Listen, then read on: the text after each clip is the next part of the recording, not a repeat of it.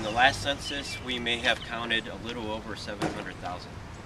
So since the 1950s, we've lost over half of our population. Between the censuses, it's taken every 10 years.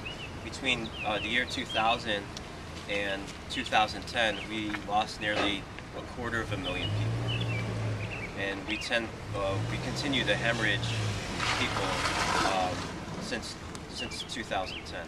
But the reason why I bring this up is because when we talk about our population loss, we often don't talk about the historical events that happen around that as well.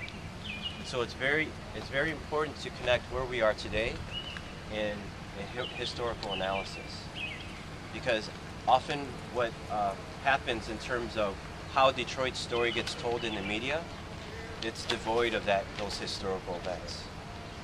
And I'll tell you why that's important in just one moment. So these folks that were returning from the war were able to get housing and acquire land in suburban areas. And what that allowed certain people to do, because there was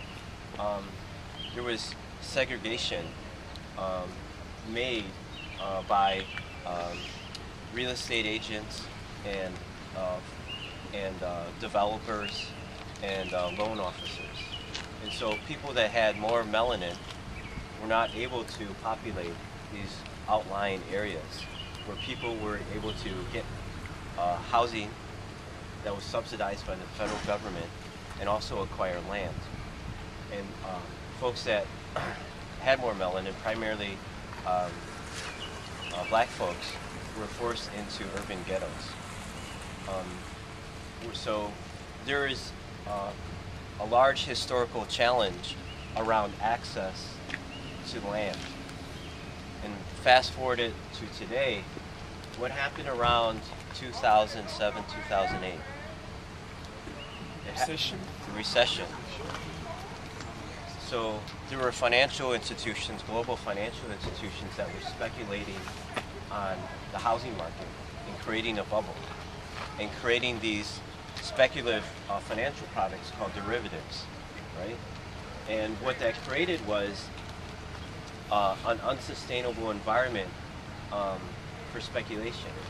And a lot of people fell prey to what was called subprime mortgage loans, which affected places like Detroit in a very disparate manner. Hundreds and thousands of people lost their homes, including my family. We lost a home that I grew up in over 30 years. And so if you lost your home, you not only lost shelter, but you also lost your connection to something that we often take for granted, which is access and ownership of land.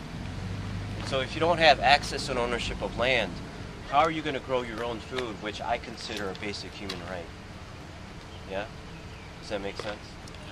So here at Earthworks, we take this right, this human right, very seriously. Right now, Detroit is under what's called emergency management. We're under a state-imposed bankruptcy. When they say in the media that Detroit filed for bankruptcy, that's totally incorrect, because all of our elected officials don't have power. Our power, and 50% of the state's African-American black population has been displaced by what's called the emergency manager, which is a financial dictator imposed by the state.